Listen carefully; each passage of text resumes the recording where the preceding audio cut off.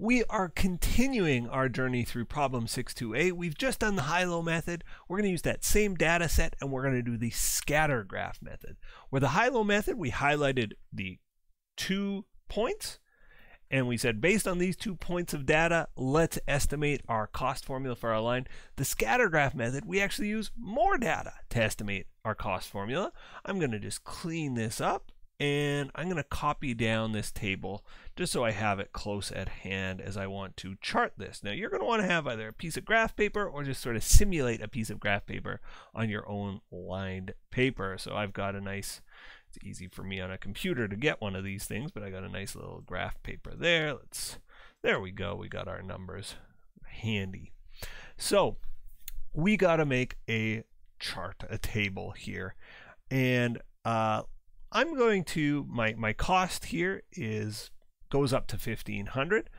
I have 20, this is 20 by 20 graph paper. I'm going to just make every line 100, 100, 200, 300, 400. Now you'll notice, even though this thing doesn't start till 1100, I didn't make this like 1100, 1200, 1300. I started at 1, and in fact this is 0. Everything's to scale, right? I'm not missing anything on my scale.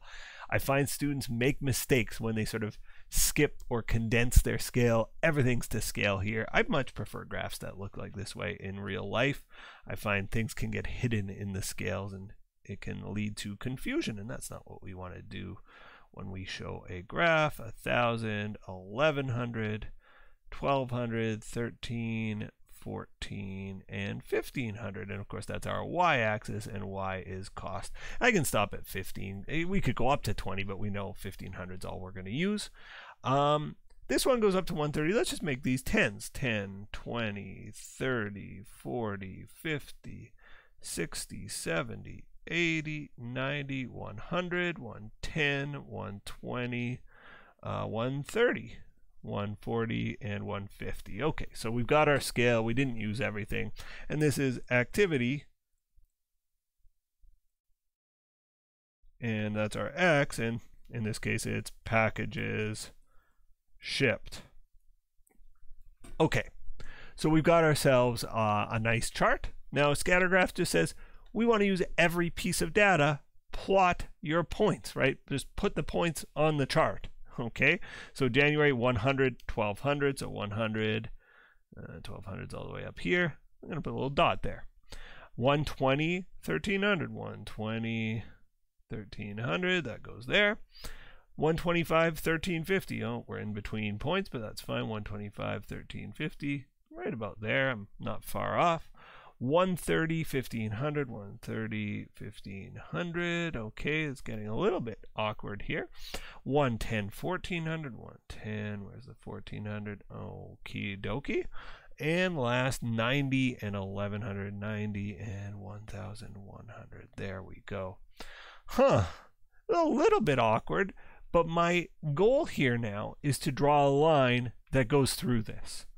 Now, I have to look at the shape of this and say, what's the rough shape of this? And it's a little bit difficult. We're not drawing a connect the dots. I got this point that seems a little high and these two that seem a little low. So I'm going to draw something that goes right in between them and hope that it, reasonably, we call this a visual inspection line or a line of best fit. I'm going to try to draw a line that best fits this data.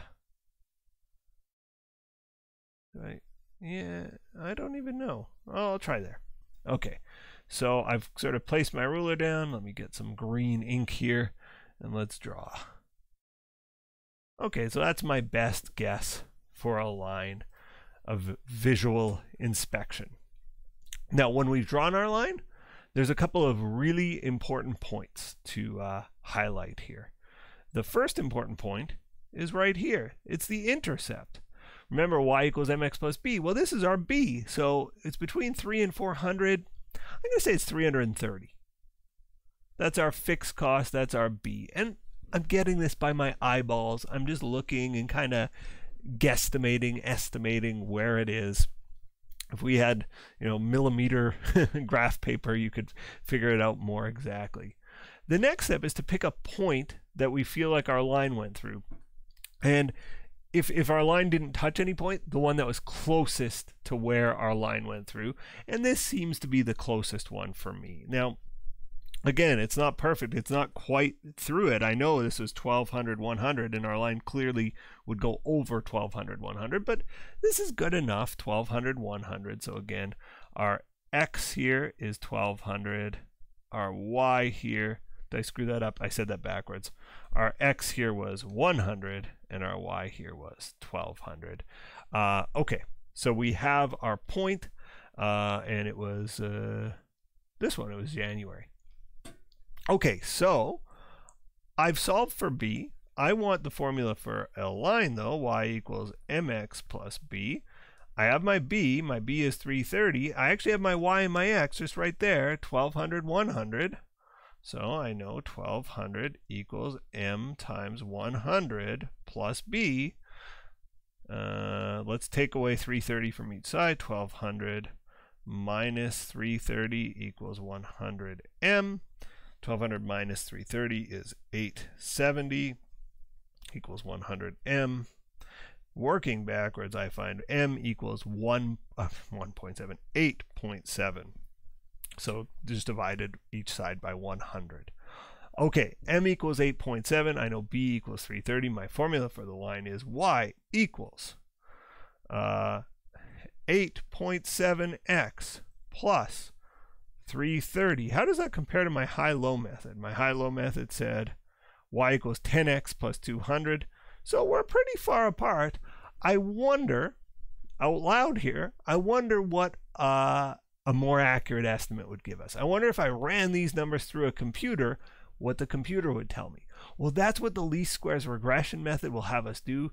You can do a least squares regression by hand. I think the math goes beyond the scope of an intro accounting class. It's not even that hard. It's very time intensive to do a least squares regression. So we're going to set Excel loose, and we're going to tell Excel to do a least squares regression, and it'll give us the best data for our line. And again, remember what it's all about: variable and fixed cost. Once we know our variable and fixed cost, we can do very, very useful things. But in our next video, we'll do a least squares regression using Excel. Okay, that's all for this video. See you in the next one.